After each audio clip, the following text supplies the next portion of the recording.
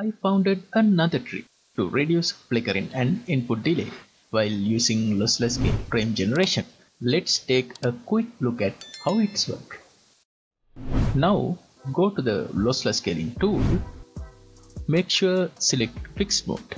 Now instead of using a high multiplier like 2x, 3x or 4x, we are going to try a slightly lower value, something like 1.65 or 1.5. Normally, some of use 2x or higher to double the frame rate, but here's the trick. Using slightly lower multiplier can already give smoother gameplay and help reduce flickering and input delay. For example, if your game runs at a base frame rate of 40 or 45 FPS, a 2x multiplier will try to double that, showing 80 or 90 FPS. But with 1.65 or 1.5x, it aims around 65 to 75 or 80 FPS instead. And that gives a much better balance between smoothness and stabilities. From my experience, this method works really well in Red Dead Redemption 2. The delay and flickering are more reduced than using 2x multiplier. But in heavier games like Cyberpunk 2077, while the performance improves, you might still notice some minor ghosting or delay, especially with the higher multiplier like 2x or 3x. I will show you 4 different games. You will see gameplay with 1.65 multipliers, so you can decide which one suits for your setup the best.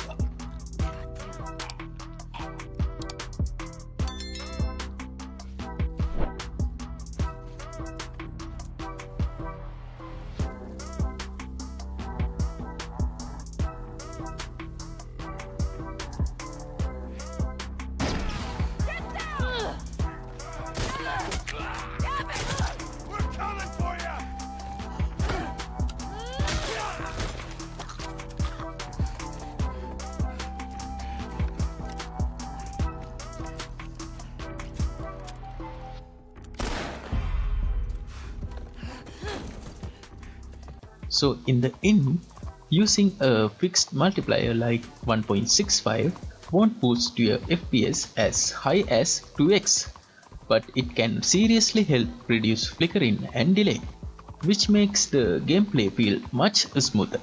Try it out and see what works best for your game. If this tutorial helped you, leave a like and maybe share it with your gaming buddies. And if you're new here, feel free to subscribe to the channel and join with my Win-Win Tips community. Alright, I will catch you in the next one. Until then, have a great day.